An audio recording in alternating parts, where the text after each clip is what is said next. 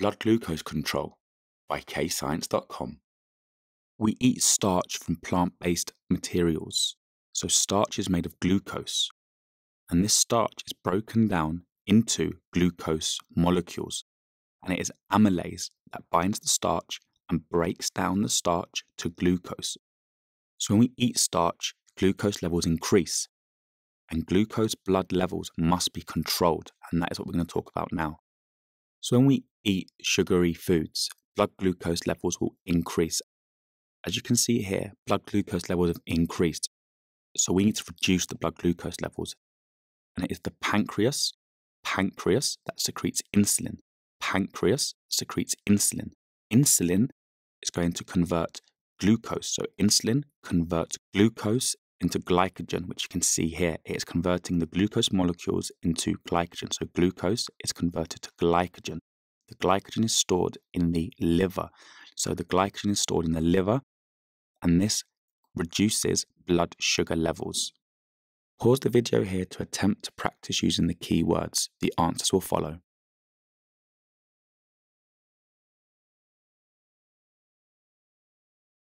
When blood glucose levels are low, so now we've got low blood glucose levels, it is the glycogen in the liver. It is the glycogen in the liver that is converted into glucose. And it's the pancreas that secretes glucagon. Glucagon is secreted into the blood, and it converts glycogen to glucose. So glycogen gets broken down into glucose. This increases blood glucose levels. So glycogen stored in the liver is broken down by glucagon produced by the pancreas and converted into glucose, increasing glucose levels in the blood. Pause the video here to attempt to practice using the keywords. The answers will follow.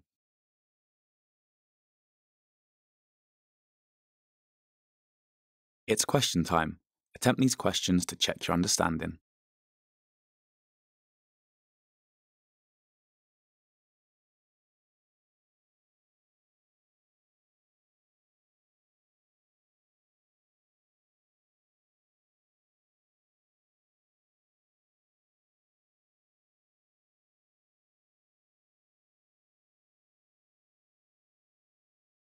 I'm now going to explain how insulin helps transport glucose molecules from the blood and into cells. I'm now going to draw blood glucose levels after just eating a meal, so they increase. So this is glucose. So now the pancreas will now secrete insulin. Pancreas secretes insulin into the blood. So now on the surface of the cells, you've got insulin receptors. Insulin receptors are going to be bound by insulin. So the insulin is going to bind the insulin receptors that are on the cells. So these here are now the insulin binding the insulin receptors. So the insulin binds the insulin receptors that are on the cells. And this opens glucose channels. So the insulin opens glucose channels in the cells. So now the glucose channels are open, the glucose can enter the cells from the blood. Glucose will leave the blood. So as you can see here, the glucose enters the cells through open glucose channels. This then will reduce the concentration of glucose in the blood. So this will lower the blood glucose levels and increases glucose in the cells for respiration. Press pause to practice using those key words. The answers will follow. Press pause to go through your answers and make any corrections to your mistakes. It's question time. Attempt these questions to check your understanding.